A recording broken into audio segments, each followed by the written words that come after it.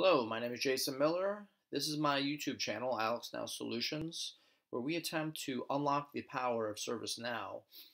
One of the strategies that we use to help you understand the tool better is to go onto the ServiceNow community and explain different topics that are either questions posted by users or concepts brought to you by developers on the ServiceNow platform.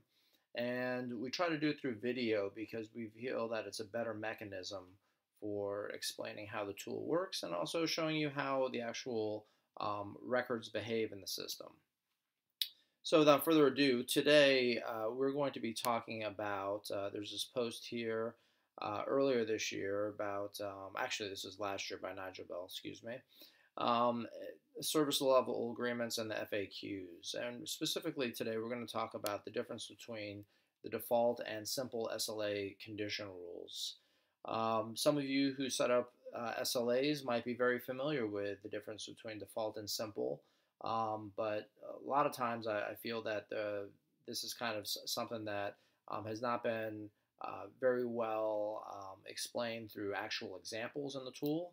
And that's what we're going to do today is talk about 4 different types of SLAs that were created using the 2 different types of condition bases. So we have here default and simple, and they do a very good job of explaining the condition types here that you can pick either default or simple and how they're supposed to run, the different rules. And default is basically saying the start condition needs to match and the stop condition does not match. And then it goes on to say, for Helsinki or later, which is pretty much everyone at this point, unless you're one of the laggers that's still in Geneva, which is fine, then the cancel condition does not match also. So that's one thing that needs to be taken into account. Whereas simple, we're just saying here, look, just roll on if the start condition matches, and then we'll worry about what happens later when we get to the finish line or when the stop condition matches. So that's basically what needs to happen. So, and again, most everyone's, I feel, is probably on Helsinki or later at this point. So we want to note here that the cancel condition cannot be used with simple. And I'm going to show you now the 4 different SLAs I've created and show you the behavior in the system when we trigger these SLA definitions off of the start conditions. So we'll take a look at our 4 here. So I called one default, not very creative, and then default does not fire, and then simple, but it fires completed. And basically this second one and this 4th one are the same thing with the difference of the condition base. And then the default and the simple here, they're basically the same thing with the difference of the condition base. And one thing I wanted to point out is I took a Jakarta instance out of the box that you're not going to see here on the SLA definition form.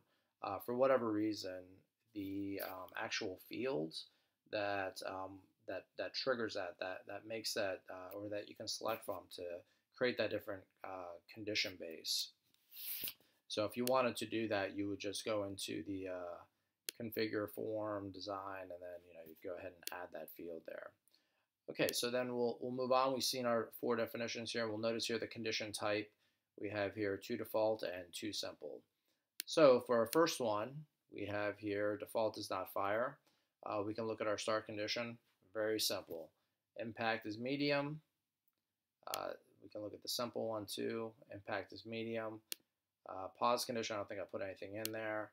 And then for our stop condition, we're basically saying that when this incident state is not new, meaning anything other than new, any one of these down here, and the assign to is not empty, then it should stop.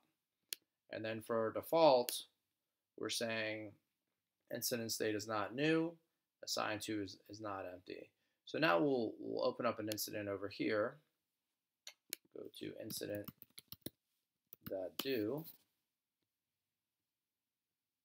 And we'll open one of these up. So we said here that all it needs to do is have this impact equals 2, We'll check our start condition again. Great. And one thing I want to note here is that we're going to put in the assign to, because sometimes that's what the service desk would do, right? So we'll go ahead and put that in. Let's say we just want to assign it to Fred. I'll click save. And let's see what shows up at the bottom. And we'll notice here that our state changed to in progress. This is the default system behavior. This is what it does. So that's one thing that you would have to take into account is, what does your instance or your company's instance do? What is the natural behavior of it? So when we scroll down here, we'll see here, sure enough, simple, it fired completed. And we'll notice here also that, look, the start time and the stop time were exactly the same. This is a 0-second SLA. To me, this is kind of worthless. But believe it or not, you'll see definitions kind of set up like this to say, hey, look, we want to fire on all incidents because we're targeting the incident table with an impact of 2. And then we just want to know when it's not new anymore, meaning it's in progress and it's been assigned to someone. So we want to kind of get that understanding of what the amount of time is on that. Now, the problem here is the default. If you're putting these as stop conditions, then it's not going to fire at all, because remember, the default is saying the start condition has to be true and the stop condition has to be false.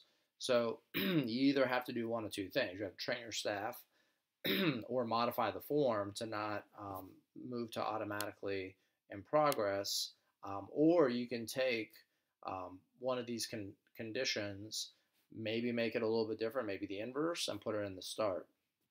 So maybe you would say assign to is empty and the start condition, and then try to fire it. But I'll leave that up to you on how to handle that. Now, the simple condition, it did fire, but it fired completed. Why? Because the incident state was not new, even though when we started out, we didn't touch anything with the actual state itself. If you rewind it, this video, you'll see I didn't touch anything. It basically just changed on its own, because what it's doing is it's stamping basically that database entry state with in progress, and it's noticing that the assigned to is Fred Luddy. So at this point, it says, hey, look, all the stop conditions have been met. So we're going to start and stop, and then we're done.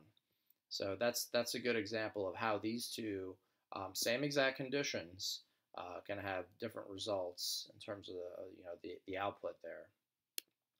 So then that'll take us to defaults and simple. Now, one thing I did was, and I really, I'm a big advocate of not using state in the start conditions.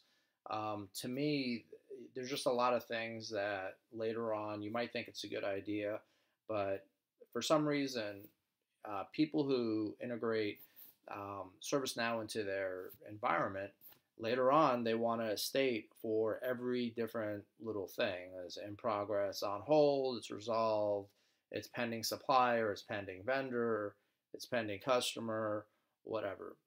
Let me just give you one clue here, in that we always have this kind of classic battle of when you should put things in pending in a certain environment. But I think ServiceNow has this on hold reason here for that there's a reason they have this on hold reason, and the reason is they don't want you clogging up state.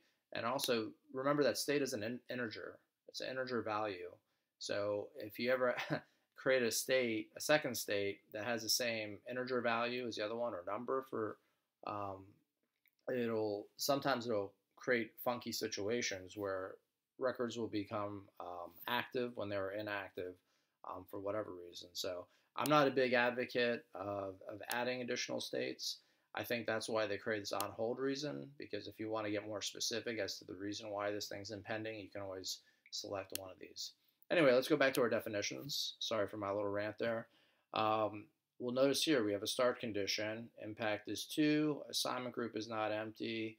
And then we'll see here state is 1 of either new or in progress. Did I put a pause condition here? Yeah, I did. So I put in on hold will be the state. And then here I put down stop condition, incident state or state is resolved. And then for our simple, I put down pretty much the same thing. So all three of these are the same in the start condition. You can even scroll up here to prove it. Pause condition, on hold, and stop condition. And one thing that's nice is that this gets grayed out, this one to cancel. So it's basically telling you, like, look, you're using simple right here. This is one clue that you're using simple, that you'll see this grayed out in this little message right here, that you're simple. So like, let's say you're using it on another form I referred to, and the actual condition type wasn't there, you would know really quickly that what condition type you're using. And you know, some firms or entities, they basically create their own condition types. So you can also go that route too if you have specific situational items you want to take into account. So anyway, right now we'll go ahead and open up one of these. We'll just say, I'll open up a fresh one. Say incident.do to open up a new one. And let's see what we had here. We had here impact is 2. Assignment group is not empty. I'll make it software. And then state, I'll put it in progress. I'm going to hit save. And we'll see if they fire. Hopefully they fire. Okay, so we have our one here that is in progress. And then we have these two fire. And now let's see what happens when we put this thing in hold. Now remember, we put down a pause condition of on hold for default. And right here we have pause condition on hold. And let's just see what happens. Oops, not resolved.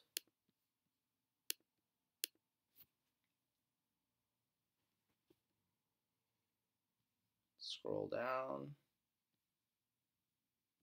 Looks like our default canceled. Why?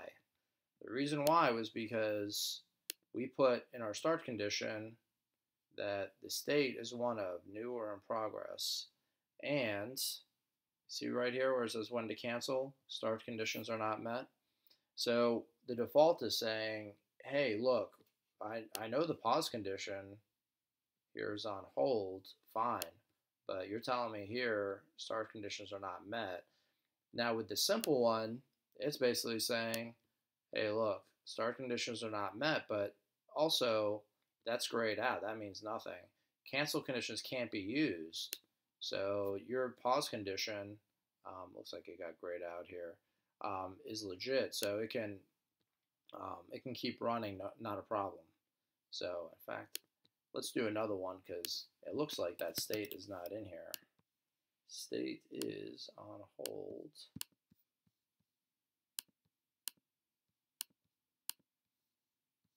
And we'll do one more. And what I'll do is I'll mark this one. The simple fire is complete. I'm going to mark it inactive.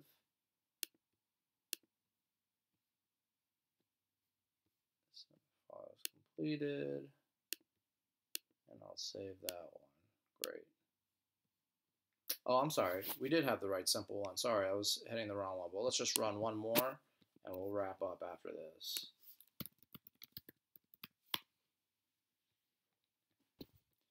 So let's just review here. 2 medium. And what do we want here? Assignment group is software. And I'm going to start out as in progress. Now this will be a little bit cleaner for us to see. Okay, so we have default and simple in progress, and then when we put it on hold,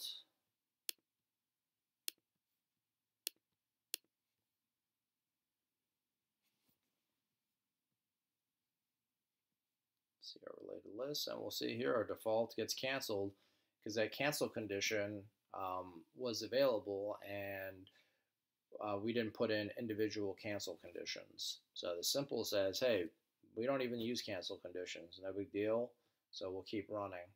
And then if we put it back into in progress, you'll see what happens. And this is probably a big deal if you have suppliers that are in a service level agreement to meet the date, or the breach date, and you'll see right here another default fires. Now look, our start time is about a minute off, and then it pushes out the breach time, so it canceled the first one. So if your organization just basically cancels out all the canceled ones, or just filters those out when they're running the SLA metrics, that could have a big impact if this thing is constantly being put into on hold and then back into in progress. So using this example here, one thing I like to do, and I did another video on the ServiceNow site, was did another video on reporting in general. So I'll look at SLAs by stage, and I just used a very simple condition here, created this month or last month, and then maybe I want to see, like maybe 30, maybe 10% of them being canceled is a high number. It's just something that you have to, as an organization, think about.